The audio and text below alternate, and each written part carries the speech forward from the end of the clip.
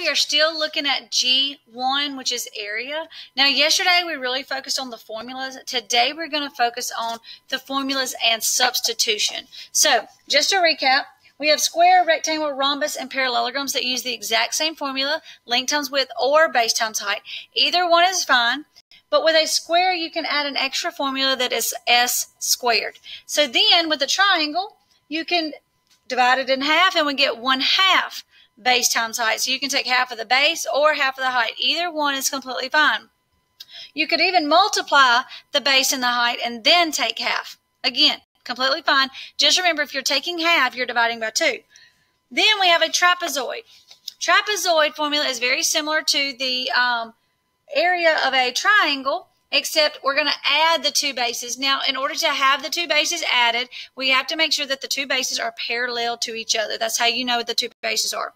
And your height has to be a 90-degree angle that connects those 2 bases. So let's go ahead and take a look at how we're going to use these. So this is a square, obviously, well, as close as we can get to it. But we have a equals, let me get this a little bit bigger. A equals s squared. So again, on this one, we could use length times width or base times height, but with it being a square, we have that added extra formula we could use. S squared meaning side times side. Here we're going to put 4 squared, which is 4 times 4. So our area here is 16 inches squared.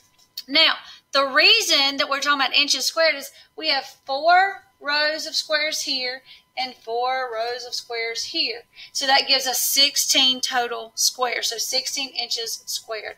All right, so now let's look at some triangles. All right, so the formula for a triangle is A equals 1/2 base times height. Or you might see A equals base times height divided by 2. Same exact formula, just how you use it is a little different. All right, so a few things we need to talk about. We have a base and a height right here. It makes that 90-degree angle, okay? That's how you know your height is theirs, because it's a 90-degree angle. This 5-inch, it's going to be given a lot of times just to see if you know what you're using. The 5 would be great if we're using finding perimeter, but since we're finding area, we only need base and we only need height. This is what we call a hypotenuse. It is across from the right angle. It's something you will use later when you're dealing with different types of other triangles and when you start doing some formulas to find different sides of triangles. So for 6th grade purposes, we do not need the hypotenuse unless we're using it for perimeter, okay?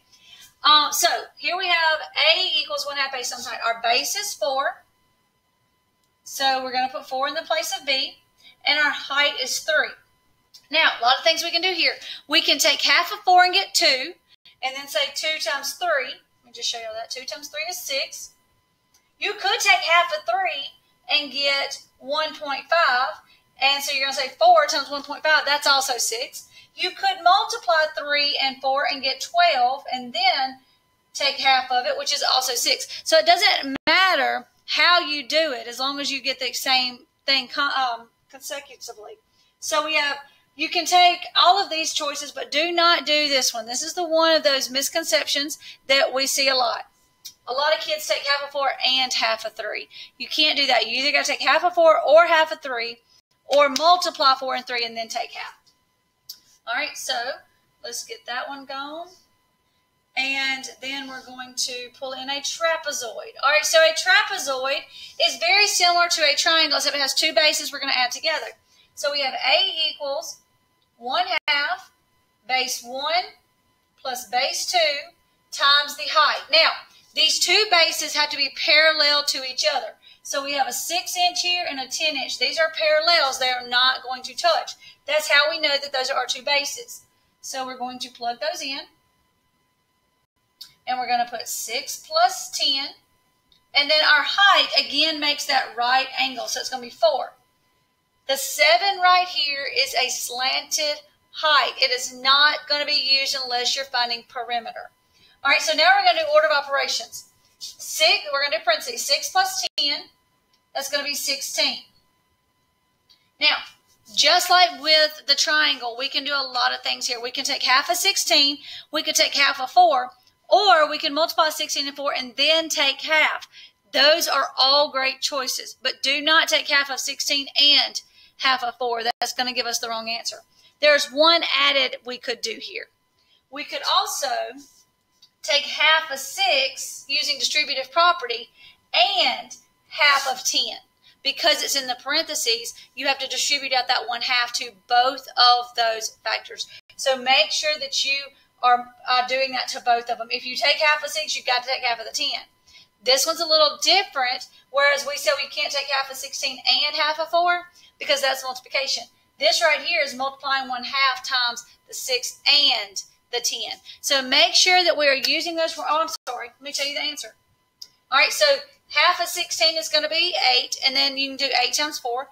Half of 4 is going to be 2, and then 2 times 16. Or you could do it the other way. That's fine, too. So I take half of 4. I think of 2.